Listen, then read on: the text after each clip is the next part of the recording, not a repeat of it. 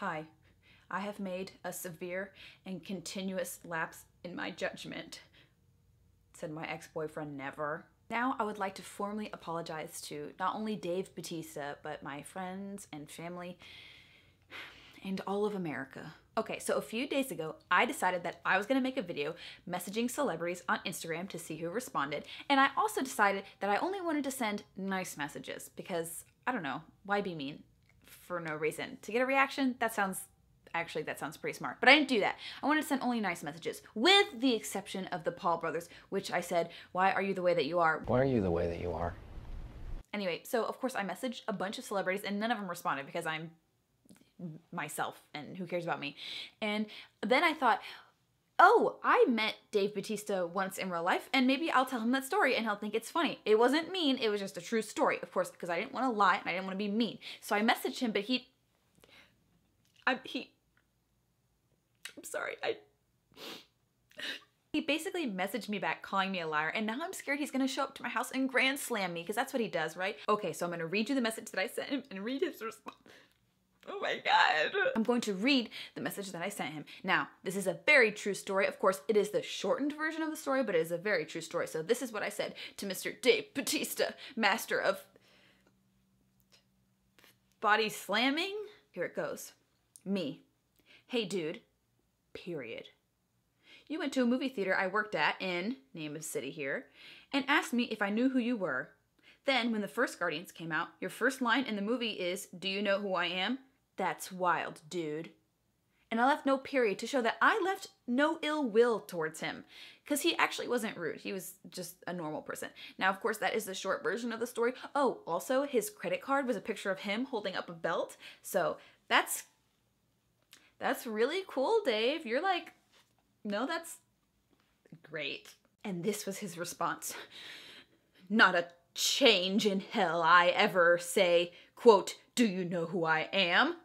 To another human being that wasn't scripted in a scene. Angry face. And I was like, Dave hates me.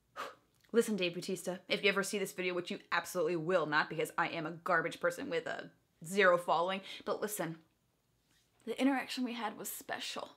You were not mean to me like that guy from the Food Network who's like super buff and wears those really tight black shirts. He's really mean and I didn't like helping him. You were nice, Dave. And we had a moment. And you don't remember. And that's fine. It's fine.